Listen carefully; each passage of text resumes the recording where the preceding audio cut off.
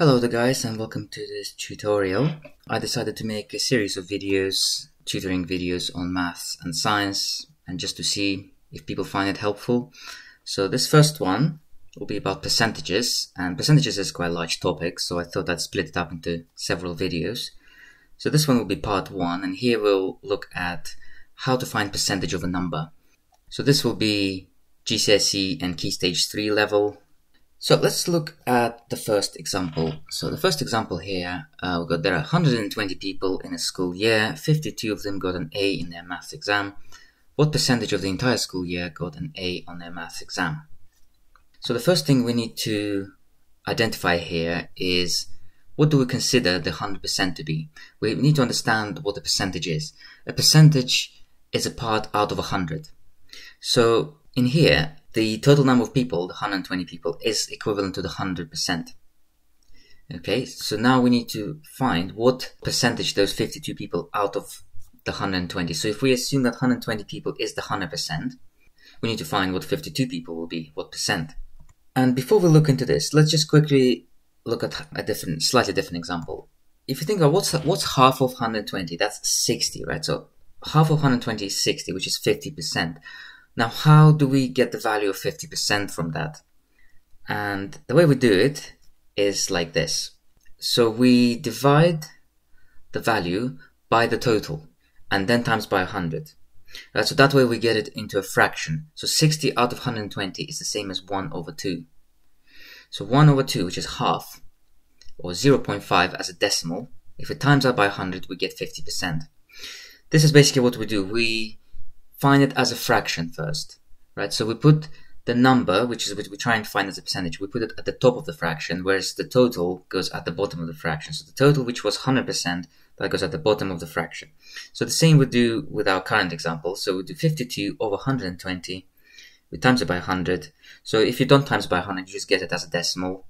If you times by 100, you then get a percentage. So in this case, we get 43.3 recurring percent, or we just can call it 43.3%.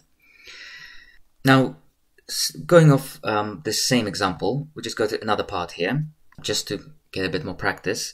So if we now look, of the 52 people who got an A in maths, if we now assume 18 also got an A in English, now what percentage of those who got an A in maths also got an A in English? Now with percentage questions, it's always important to read the question to see what it's asking exactly. So here we want to know, of all the people who got an A in maths, what percentage got an A in English as well. So now the 52 people that got A in maths, now that's our 100%, okay? Which means now we take the number of people who got an A in English and we divide that by the total, which is the 52 this time, which is the number of people who got an A in maths. So 18 over 52 times it by 100 and we get 34.6%. Now we're going to look at another example. This is another way that a percentage of a number can be asked. This time around, we're given a number, we have to find a certain percentage of that number. So in this example, there were 80 people at a party, 40% of them were over 25 years of age. How many people over 25 were at this party?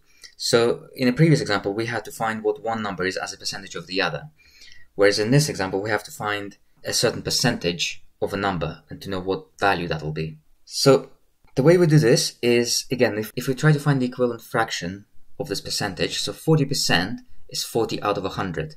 So that's what 40% means. It's 40 out of 100, or 4 out of 10, or 2/5. If you just imagine that that's 40 out of 100, that might make things easier. So now how do we find a fraction of a number?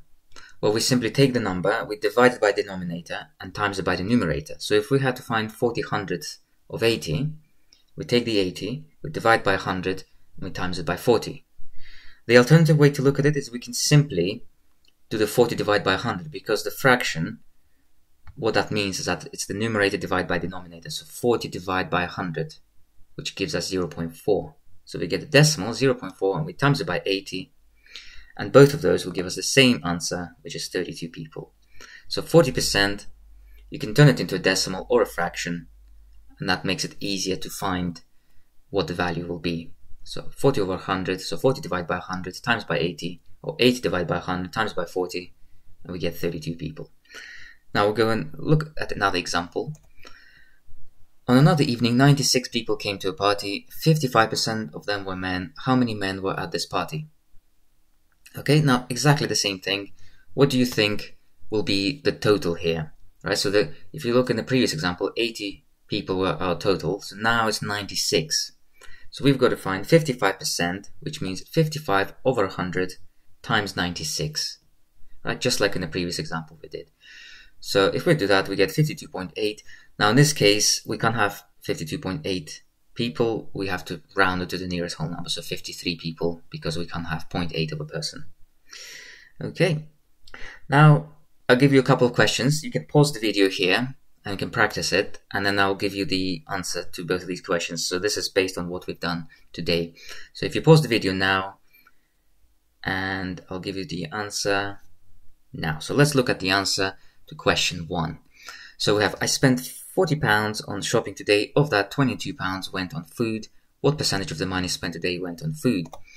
So we want to know what £22 is as a percentage of £40. So we do 22 divide by 40 times it by 100, and we get 55%. If we look at answer to question 2, so a student spent 52 minutes on her homework. Of that, 35% was spent on maths homework. How many minutes did she spend on maths homework? So 35% is 35 hundredths. So we want to know 35 hundredths of 52, or if we did as a decimal, it would be 0.35 times it by 52.